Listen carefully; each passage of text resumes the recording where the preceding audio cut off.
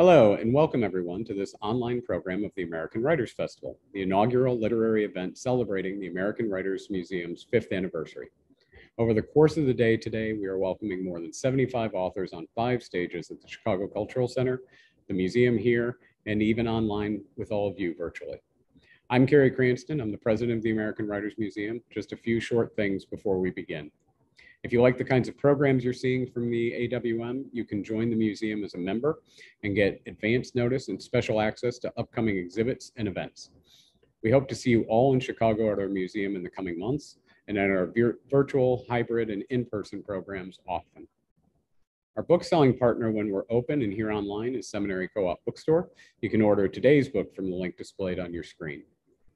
We'd like to begin this event by acknowledging our presence here on the traditional, ancestral, and unceded land of the Council of the Three Fires, the Ojibwe, Odawa, and Potawatomi nations. Many other tribes, such as the Miami, Ho-Chunk, and Menominee, Sac, and Fox, also called this area home. I ask you to join me in acknowledging these communities, their elders, both past and present, as well as future generations. We are grateful to all of you watching today for supporting the past, present, and future of American writing.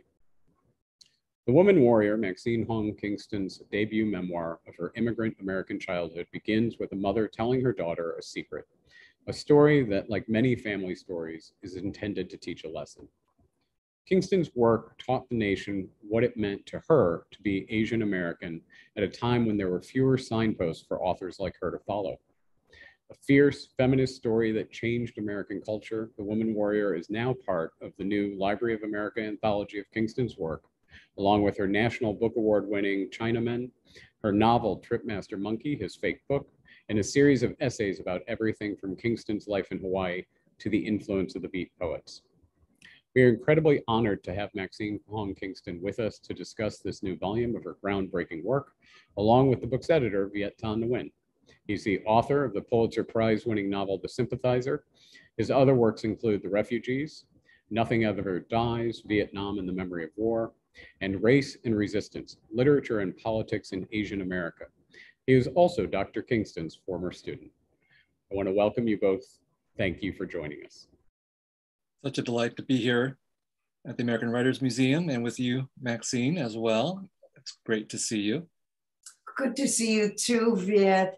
I look forward to this event because I interviewed you when The Sympathizer came out, and now it's your turn to ask me the difficult questions.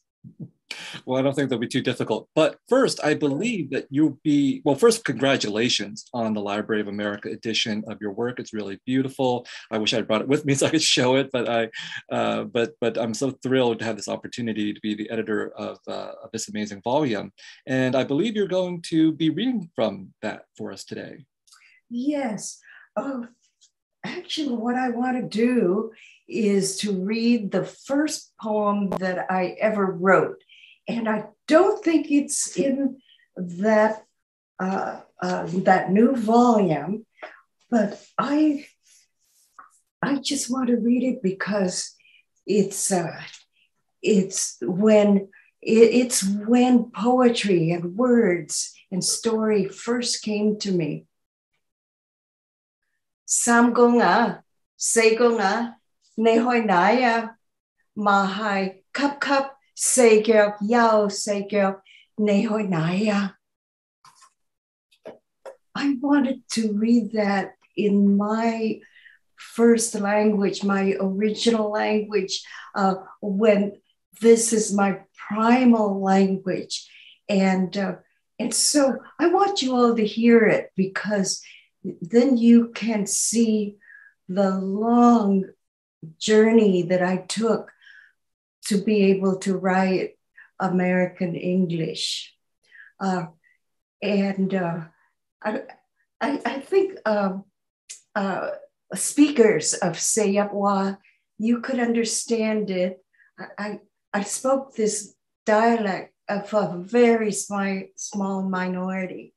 And I even played with language when I wrote it, because when I wrote this down, I used I changed some of the words into a more familiar dialect so more people could get it. Here's the translation. Hey, third grandfather. Hey, fourth grandfather. Where are you going? Horseshoes clippity clopping. 4 feet, then 4 feet. Where are you going? This came to me because my mother would hold me out the window and she would squeeze me like she's squeezing a song or a poem out of me. And she says, make your grandfathers laugh. And here come my grandfathers. They had 2 black horses, and they drove a stagecoach full of vegetables, and then I would sing this poem to them, and they did laugh. And it was also interesting to me. You would think that onomatopoeia would be the same anywhere, but translating it, the Chinese, the horses are going cup, cup, cup, cup, and the American horses are going clippity clop. So I'm just saying this because these are some of the things I've had to work with as I went into English. Okay, then I would also like to read to you one more thing. And in a way, this is a correction because years after, every book that I write, I'm never satisfied. It's not good. I make mistakes. And so years later, I thought I did not give the right version of the woman warrior. I fooled around with the stories. And so let me translate the woman warrior chant as close as I can to the original, the way I heard it when I was a baby, the way I heard it when I wrote my own poem. And mistakes. Fa Muglan was a weaver, the way that Penelope was a weaver. She sewed Odysseus and Penelope in one, and I left that out. The poem begins with a sound of weaving, chick, chick, chick, chick, chick, chick. And chick means to weave. It also means to heal, and it means to knit. Chick, chick, chick, chick, chick, chick. Fa Muglan is weaving the shuttle through the loom when news of the draft comes. Each family must provide one man to be a soldier in the army, sparing her dear father the wretched life of a soldier. She disguises herself as a man and goes in his stead to war. With heavy armor and her hand-fitting sword, she fights wars. Her horse's hooves pound the earth. She cannot hear the voices of home. She is away long years and many battles, so long a time that her father and mother grow old and die. At the head of her army, giving chase and being chased, she suffers wounds. Blood drips red from the openings of her armor. Her army, chasing and being chased, passes her home village 6 times, back and forth past her home. But she cannot stop to place offerings on the graves. In terrible battle, General Muglan defeats an enemy, and the king proffers rewards. She asks to go home. The war be done. She takes her army to her home village and orders them to wait for her in the square. Indoors, she takes off man's armor. She bathes, dresses herself in pretty silks, and reddens her cheeks and lips. She upsweeps her long black hair and adorns it with flowers. Presenting herself to the army, she says, I was the general who led you. Now go home.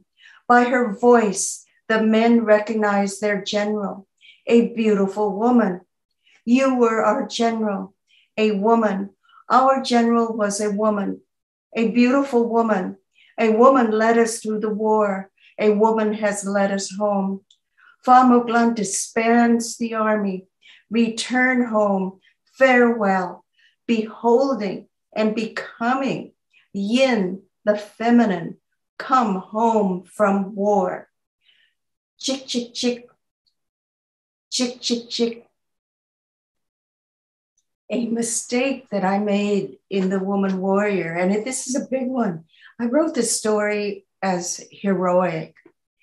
And when you hear this original version, this is not a war chant. This is a coming home from war chant. The life of a soldier is wretched. And the best thing that can happen to anybody is to come home from war. Okay, so thank you for letting me correct my mistakes. That's great. That's great. You know, I was your student back in 1990. I believe that was when I took my class with you. And now we are here 32 years later.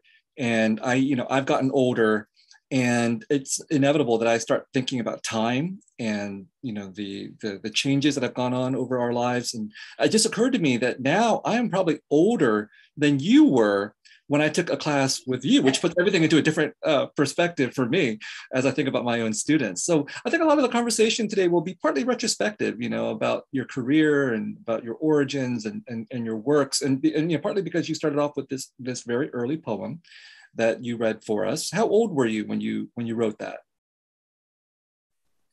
I was young enough so that I didn't know about ages, but I think I was about 3, and I did not write it. I didn't know how to write. Stories and poetry were always oral. Mm-hmm. And if that carries on the tradition that my mother brought, it's always talk story. And also my father, he memorized Tang Dynasty poetry, and it was always oral. I hadn't learned to read or write yet. So I think I was about 3. Yeah. And speaking of you being my student, I just want to let you know that I don't think I taught you anything. I don't think I was a good teacher. I did not even have faith that writing could be taught. When I read your work and of the other students too, it was already coming. It was already in you, and I myself never took writing courses, and somehow they would come, and you have to invent the way that the words come. There's so much that seems to be inborn, and I don't know that we teachers taught you very much. Maybe the main thing would be just keep going and do some more, or maybe we can give you some feedback. But I'm not even sure that the feedback helps because you're going to write that thing that's already in you. I just blurbed a novel called Activities of Daily Living by Lisa Chen, who was a student in the same class with you. And you just talked about persistence, for example. Lisa started off as a poet. She has a book of poetry, Mouth, and now she has this novel, which is really amazing. which is about art and persistence, and like the project that is our lives, but also our art that takes place over decades. So it's really an appropriate novel to think about your own career. But what you're saying is I think absolutely true. It's like, I think I'm a teacher. I have students, and I just try to encourage them and get out of their way. And who knows what they're going to be 20 or 30 years from now. But in fact, I'm writing a memoir at the moment, and you're a character in it because I talk about the seminar that we had together, and of course, I was a disaster.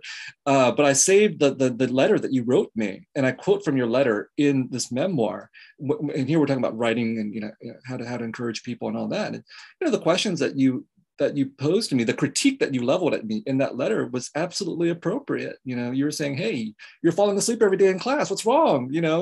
Maybe, and you're not asking questions of your fellow students. You're not giving of yourself." That was the content of the letter. And it's a very interesting letter for me to reread because I think you were absolutely right. So my feeling is I did absorb some of that. I mean, it took me like decades to really understand what you were saying, but nevertheless, I kept that letter with me in my archives. And it stayed with me enough so that when I was writing this memoir, I read it again and I thought, this is absolutely perfect. And I really do believe that when we're teachers, we don't know exactly what we're doing to our students. And we won't know, maybe in some cases, for decades. I'll give you another example. Tripmaster Monkey, okay? I read this book when it came out. This is the first edition, hardcover, which I must have bought when I was like 20, which is a lot of money for me, okay, at that time. And I read it, and this was around somewhere a little bit before I took your class. And then decades later, I would write The Sympathizer. And then I went back and I reread Tripmaster Monkey recently, just a few weeks ago, and I thought, oh my gosh, I'm actually quoting from Tripmaster Monkey in The Sympathizer without knowing it or referencing it, because there are passages in Tripmaster Monkey that are about Hollywood's racism against Asian Americans, for example, which is a major theme of The Sympathizer. And then there's a passage from Tripmaster Monkey where Whitman Singh has to do the Frank Chin exercise, I believe, of taking a piece of paper, dividing it in two, and writing his Eastern and Western attributes on there. And that appears in The Sympathizer as well. So I was not thinking of Tripmaster Monkey when I wrote The Sympathizer, but I'd read it and it stayed with me, I'm sure. And some part of me was just, pouring it back out onto the page. So this is simply a way of saying that you don't know what your influence is. Maybe it did not come from Tripmaster Monkey. I mean, we are both Asians. We have this huge background and history in our ancestry, and maybe that's in our universal consciousness. Speaking of Tripmaster Monkey, I want to talk about the editing process of this. I've just glanced at it because I find it unbearable to look at my own writing, but I did look at the chronology and I skimmed the footnotes, and this is not like footnotes of anything you've ever read. They're not like scholarly footnotes. It explains. The footnotes are so much fun. They explain the jokes that are in Tripmaster Monkey. And I knew that Tripmaster Monkey is a difficult book. And I just made the jokes that I knew. And reading my work, my brothers and sisters are the only people that think that I'm a funny writer, that I'm a comic writer from the very beginning. And so could you just say a little bit about the editing process? I can't believe what went into this. I will have to confess something, which is that I did almost nothing for this book. All credit goes to the Library of America and their professional editors for doing all the footnotes and all the selection of the text and everything. I agreed, hey, all these books are great. They should be in here, all the excerpts. And then, of course, I did proof the scholarly footnotes and so on. But the Library of America did a great job on this book. And then they bring someone like me on board, I think, because of my relationship with you as a student and as a writer who's been influenced by you.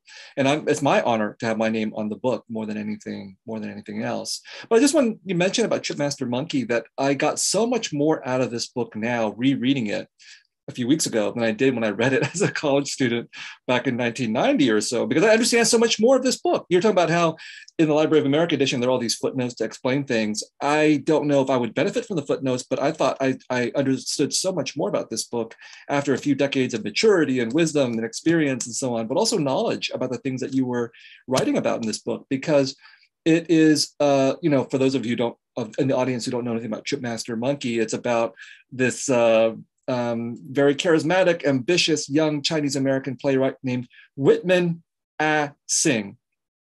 Of course, the name is a reference to Walt Whitman, I Sing, America, and so on. But it's also a book that is about Chinese American culture and history and Asian American culture and history. Reading it again, I did laugh a lot, actually, because I recognize all these things that you're talking about. There's a whole history, for example, in this book of Asian American writers and Asian American literature. You're calling out all your antecedents like Jade Snow Wong and Carlos Bulasan and the Eaton sisters from the late 19th century. And so, you were performing not just a novel in this book, but also a work of history.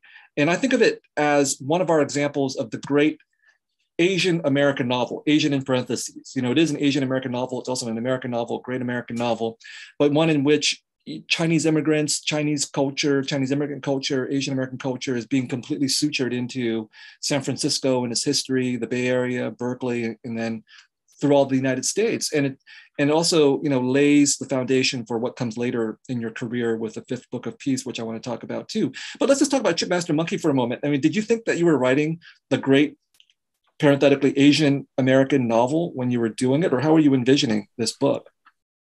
Well, when I started Tripmaster Monkey, I had already finished Woman Warrior and Chinaman, and I felt that I was writing my Chinese ancestry, Chinese myth, Chinese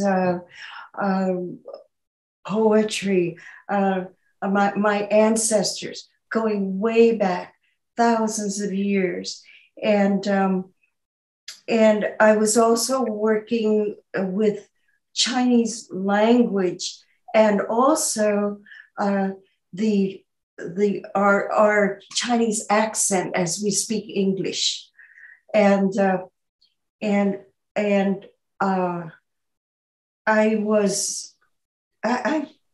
thought I am just stuck in this old world.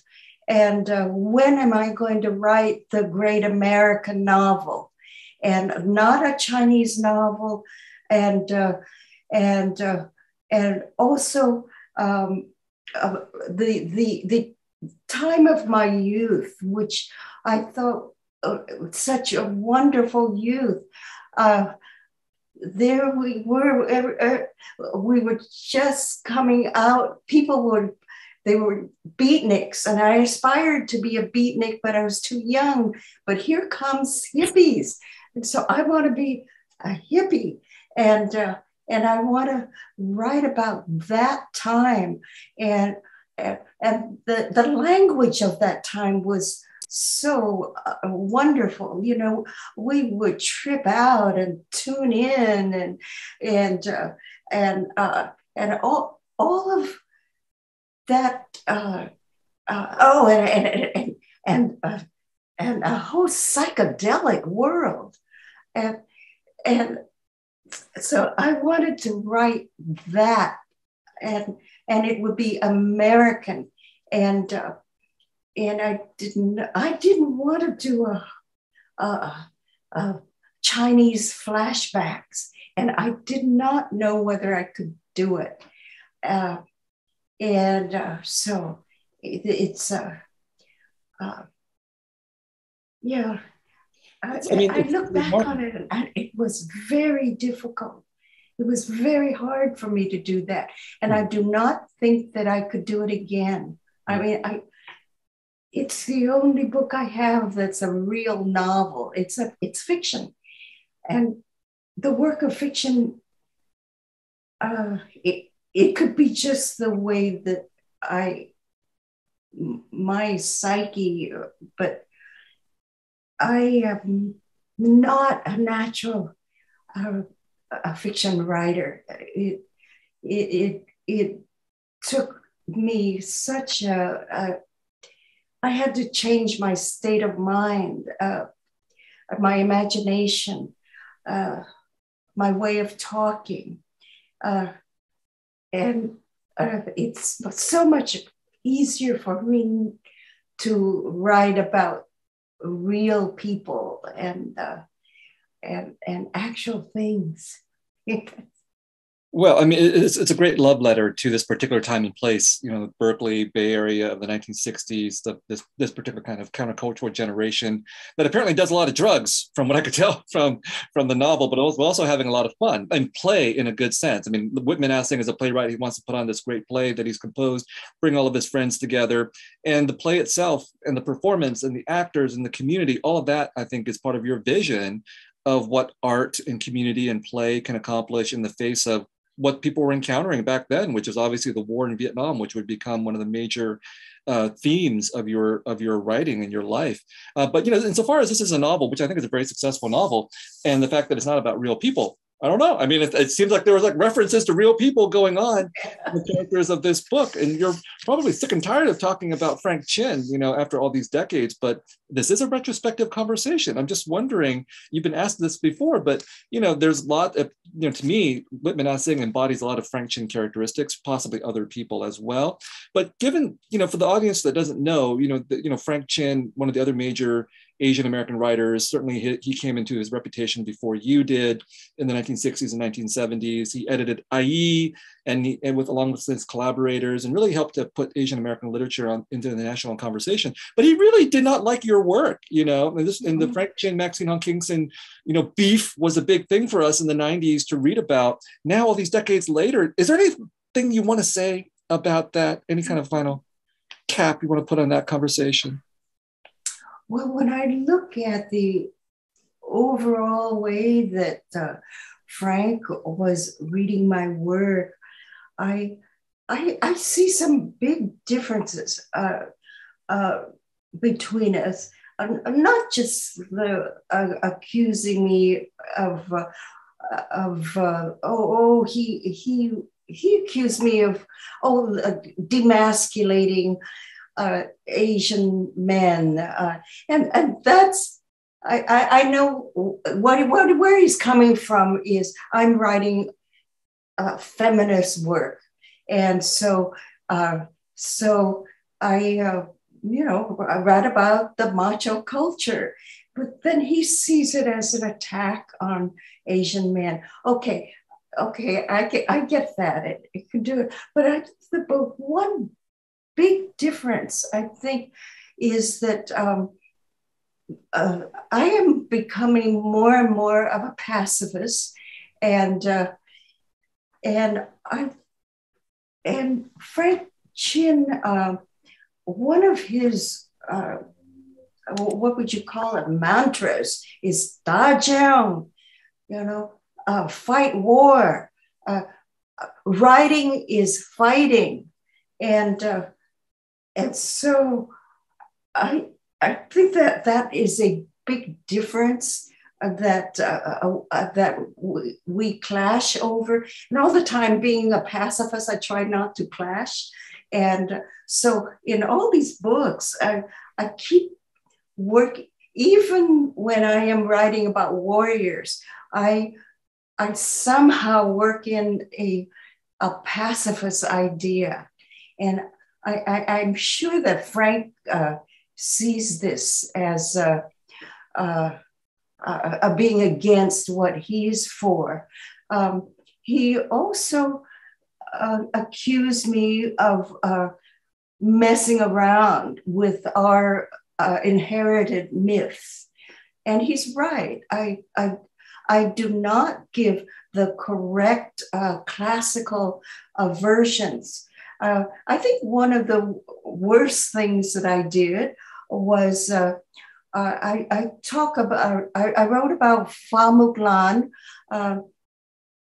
kneeling as her parents carve uh, words on her back, dedicating her to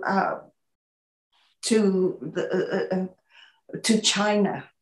And okay, that did not happen to Fa Mulan. That happened to Yu Fei. He, a man, a warrior, and I just took these two myths and I put them together. And so that's right, I got it wrong. And the Chinese critics have also criticized my books for getting the myths wrong. What the Chinese did when they did the translations, they tried to help me out, because if I got something wrong, they just deleted it from their edition. But you know, I did that on purpose, because when I was writing those books, I believed in myth and in storytelling. And if I could own a myth, then I could have that power. So I wanted to give women the same powers that Yu Fei had.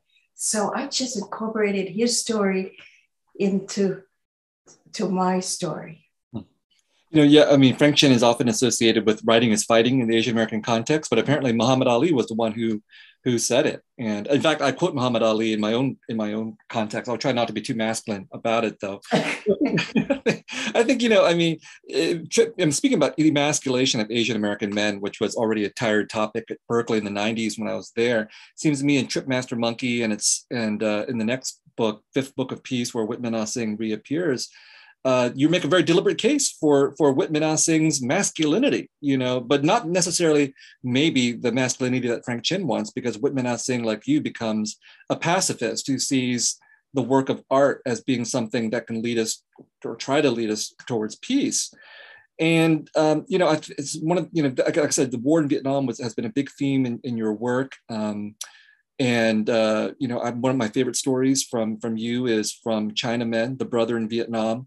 I'm assuming it's autobiographical about your own brother, and just again to summarize it for the audience, you know, your brother decides he's going to volunteer for the Navy instead of waiting to get drafted during the war in Vietnam, because he feels like being in the Navy, he'll have the least opportunity to kill somebody, and even if his ship does kill people, because if it's missiles or whatever, he won't be any more culpable than he would be if he were a civilian in the United States, because part of the point, and it's a really powerful point in that story, is that we're all culpable.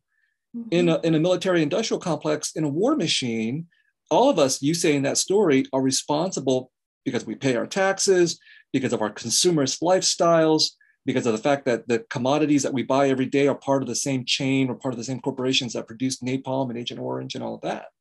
So the line between some poor sailor on a Navy ship and, you know, your average civilian in the United States is very, very thin.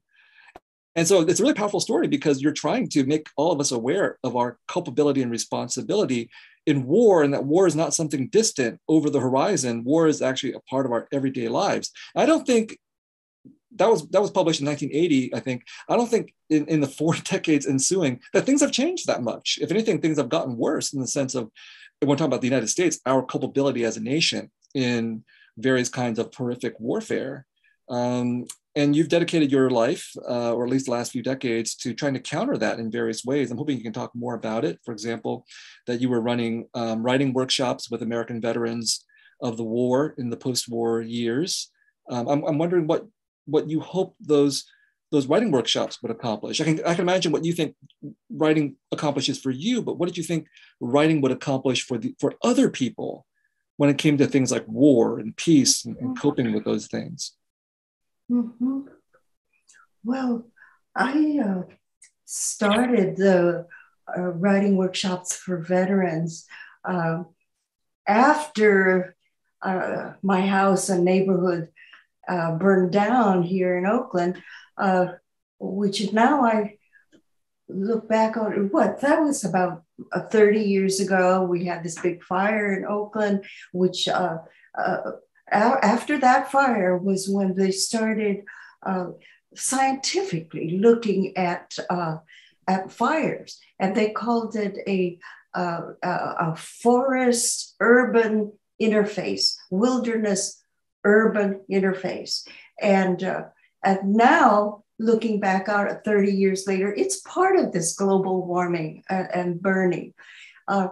So at that fire, the novel I was working on burned up also. And so after that fire, the trauma was that I couldn't read, let alone write. And so then I was thinking about why don't I start a writing group, and so I could have support. I've always worked alone, but let me have some fellow writers around me, and we'll write together and see what happens. See whether we can come out of the trauma and find our way through story, and so I gathered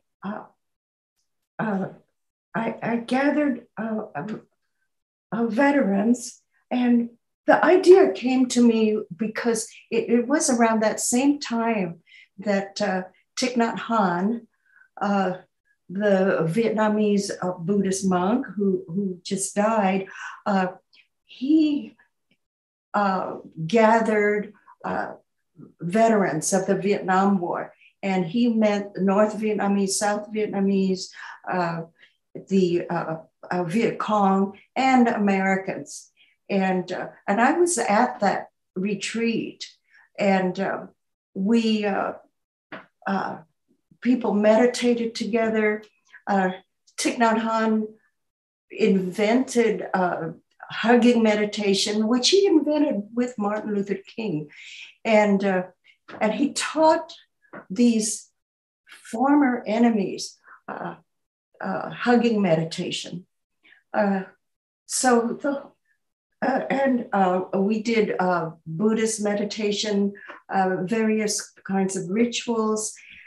And so it was a reconciliation exercise.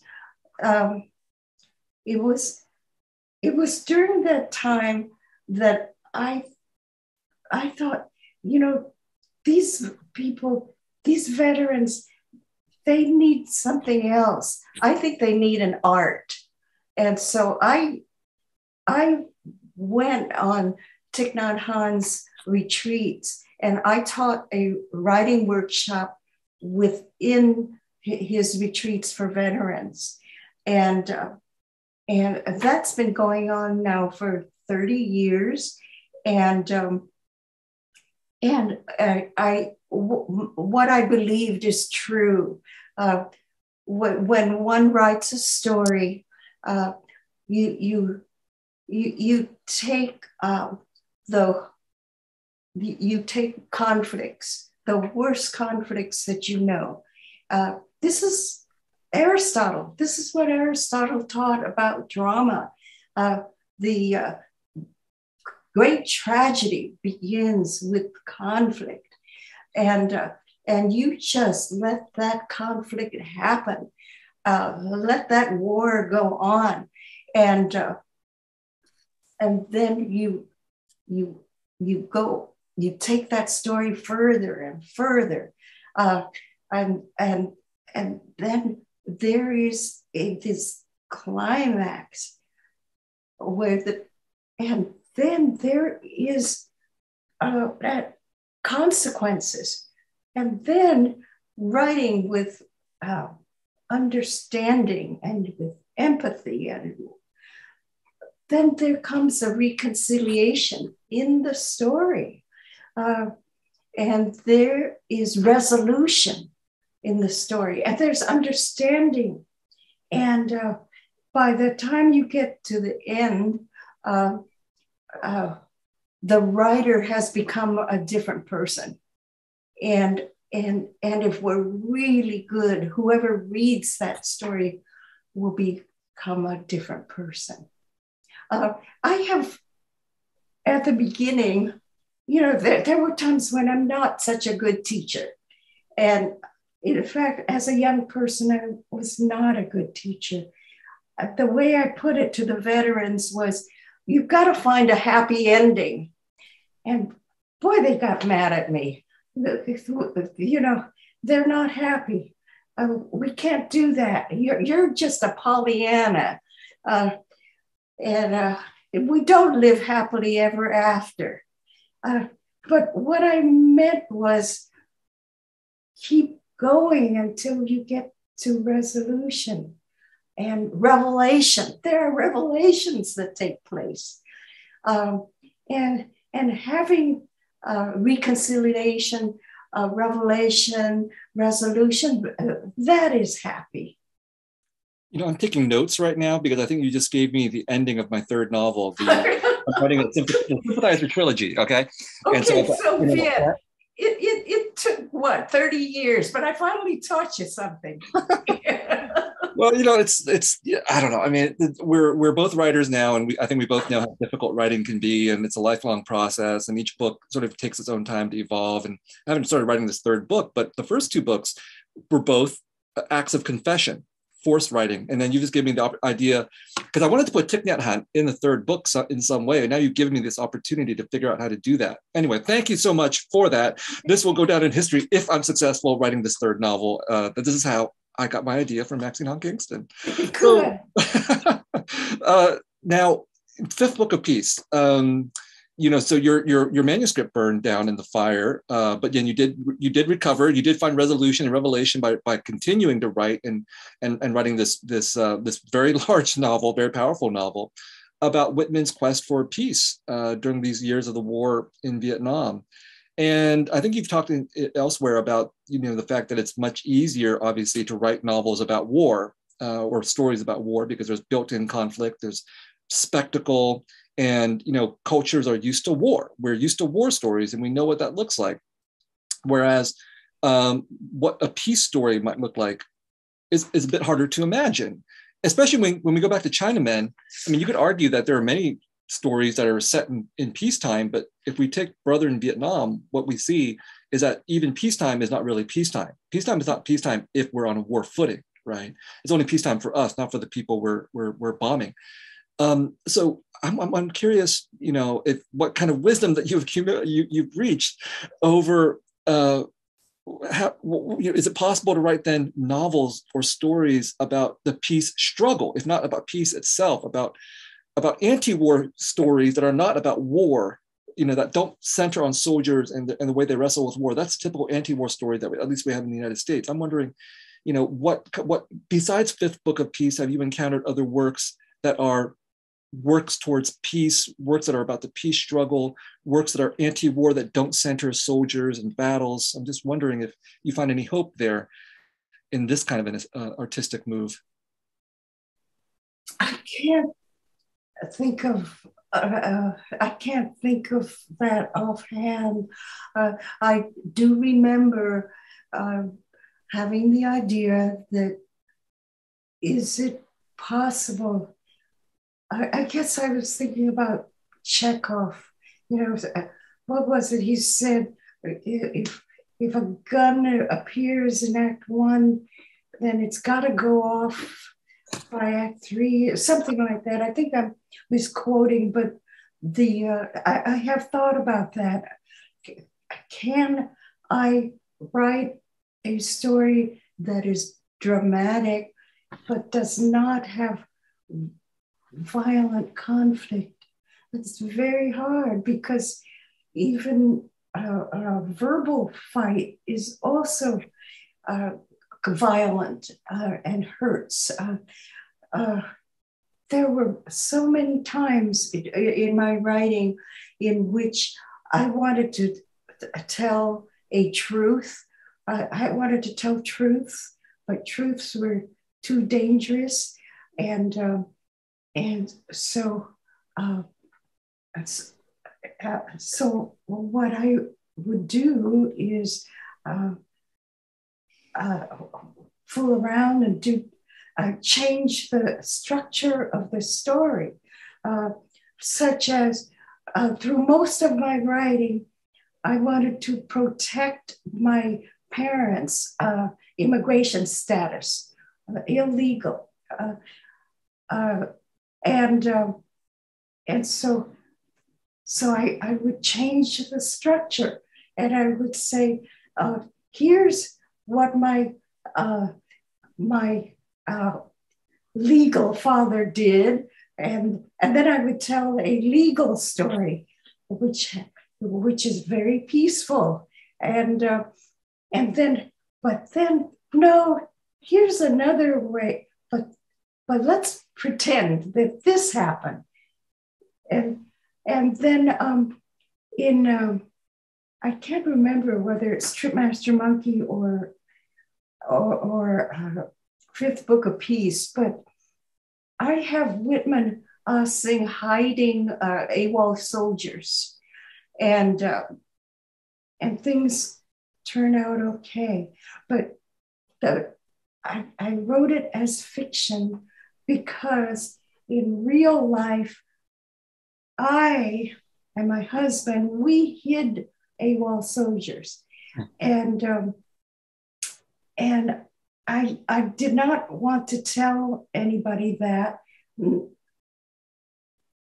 not just because I didn't want to get in trouble, but I thought the time will come again when I will need to hide people, and I don't want to let people know that I do such a thing.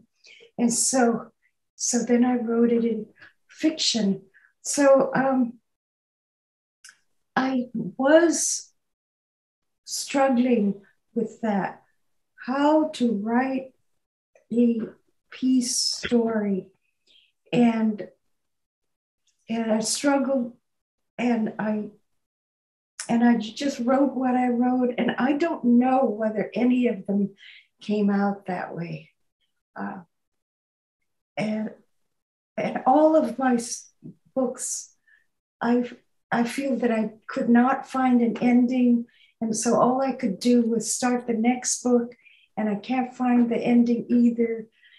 And I don't think that I've ever done it. Yes.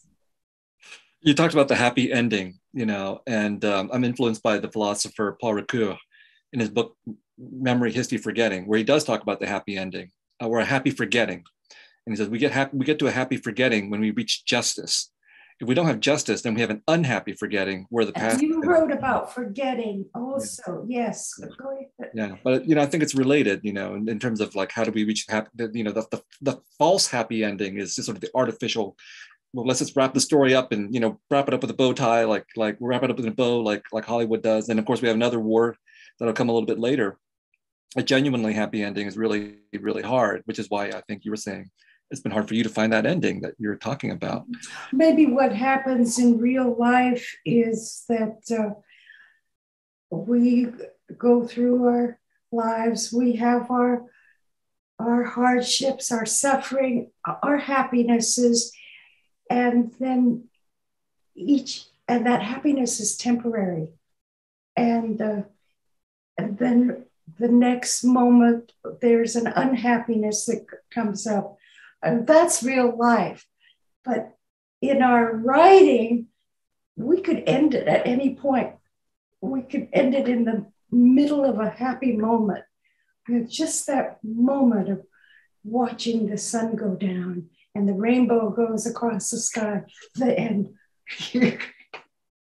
You talked about your parents, your mother and your father, and I read all of your works. So I never met your parents, but in some ways it feels to me, just as an outsider to your situation, that your parents lived for me in these stories, and in the stories you've told about them elsewhere. Their responses to your work, for example, and the tensions that are there in your work about what does it mean to tell a story about our loved ones, our family members, when this act of writing is both an act of love and devotion, but also potentially an act of betrayal, as you've talked about in your writing as well. And it's really a tightrope that you've walked so brilliantly in The Woman Warrior and Chinaman.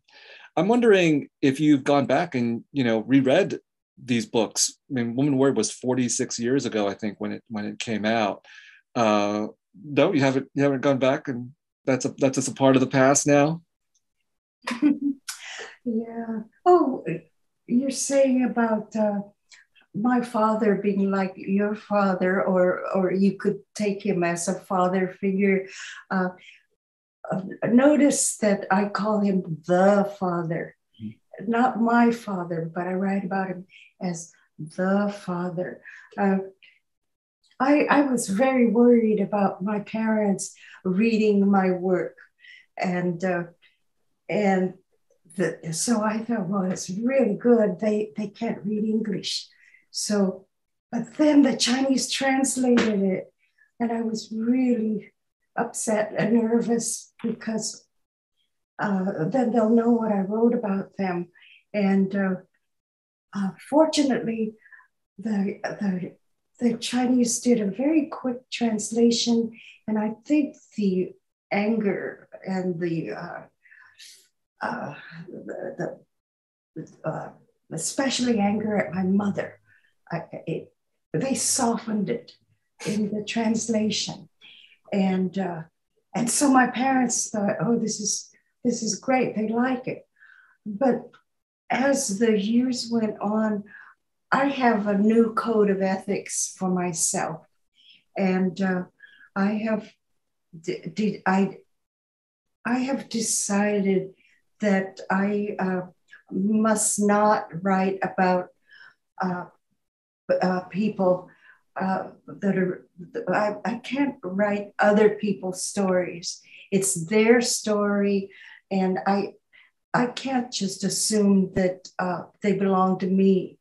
And so my latest idea is that everything I write, I'm going to show it to people. In fact, I did that in the Fifth Book of Peace. I wrote about the veterans, and I showed it to them, and telling them, I just wanted to know the reactions, and I would change anything they wanted. I could leave them out.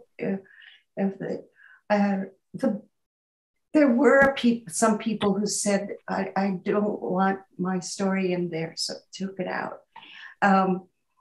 And I do not feel censored. I just feel that this is the right thing to do. But the best ones were people who told me I didn't get it right, or I didn't go deep enough. And so they would just tell more. And they gave me so much. It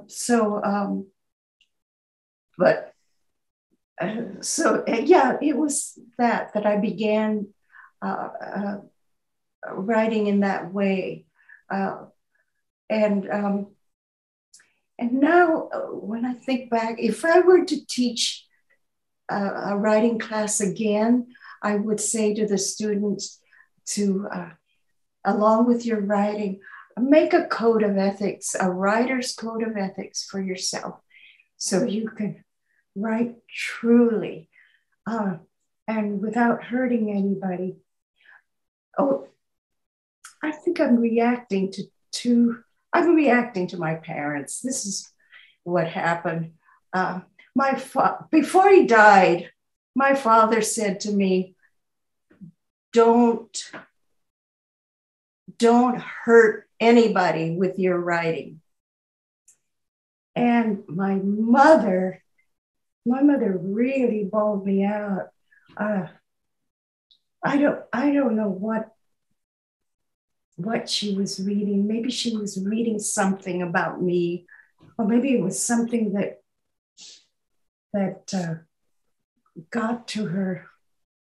Oh, I know. I went to my mother's house and I tried to steal the roll of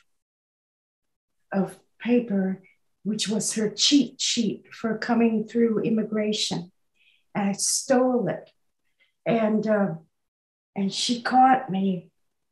And she was holding it. And she's yelling at me that I write about their immigration. And then she says, you know, everybody hates you. You know that, don't you? Everybody hates you and they hate your writing. And she says, because you're telling about this and you're going to get us all in trouble. We're all going to get deported. We're all going to go to jail. And so, but you do notice that I began The Woman Warrior by saying, don't tell anybody, my mother said. And then I blab. So that's the way I deal with that.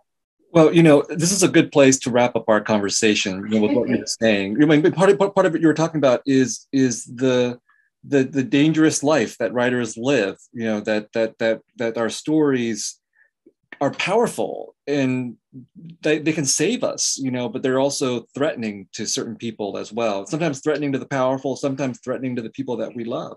But I do want to end by saying, you know, that opening line of The Woman Warrior that you just quoted, I teach The Woman Warrior every time I teach my Asian American literature class. I always make sure the students understand what's happening in that opening line, that it is both giving voice to your mother, but also betraying your mother at the same time. And that tension is there for so many of us as writers, particularly from immigrant or Asian American kinds of families. And in fact, in the memoir, I quote you at least twice, that line, which wraps up the ethics of the writer for me. And then also another really important passage that I always make sure I want to point out to the students, I think it's on page 5 of The Woman Warrior, where you say Chinese Americans, and you say this very specifically, you address Chinese Americans. When you think about, you know, what parts of you is Chinese culture and what part of you are the movies, how do you draw that distinction? And I think that's so true for me as a Vietnamese American. Like, I don't know what is true Vietnamese culture and what is Hollywood either. But what's really important in that statement is that you directly address Chinese Americans. That is your audience. And that is so powerful of a move, because I think we live in a culture where obviously, you know, there's so-called majority, there's so-called minorities, and it's instilled in the so-called minorities to speak to the so-called majority. And at least in The Woman Warrior, I think you explicitly reject that by addressing fellow Chinese Americans. And I tell my students and I tell other writers, this is what we should be doing, what Maxine does here in The Woman Warrior, by being aware of who our audience and community is, and prioritizing and being explicit about who our stories are for. And everyone else can listen in. It's not that other people, non-Chinese Americans, can't read these books. It's simply that everyone else eavesdrops in on this conversation you're having with your fellow Chinese Americans. And I think that's the way it should be. And because you were true to that conviction from The Woman Warrior onwards, we've been left with this incredible body of work. And maybe the last thing I want to say about that is, I don't know if you would agree with this, but you're one of the, I think, founding figures of Asian American literature, among other things, but one of the founding figures of Asian American literature. I think it was awfully lonely to be you in 1976 when The Woman Warrior came out. And now we're living at a time, 46 years later, when literally every week there's a new book by an Asian American writer. It's incredible. You know, I think Woman Warrior is very good.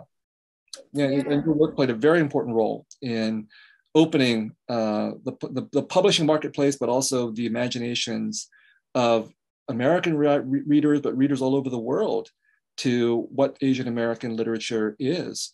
And it's really a global thing now, because my work and the work of you and work of so many other Asian American writers are translated in many languages, published all over the world. And so the very idea of an Asian American, which was born here in the United States, is now something that people in other countries can't understand. So I'm thankful for being your student and for being a writer who benefited from the world that you helped to open up.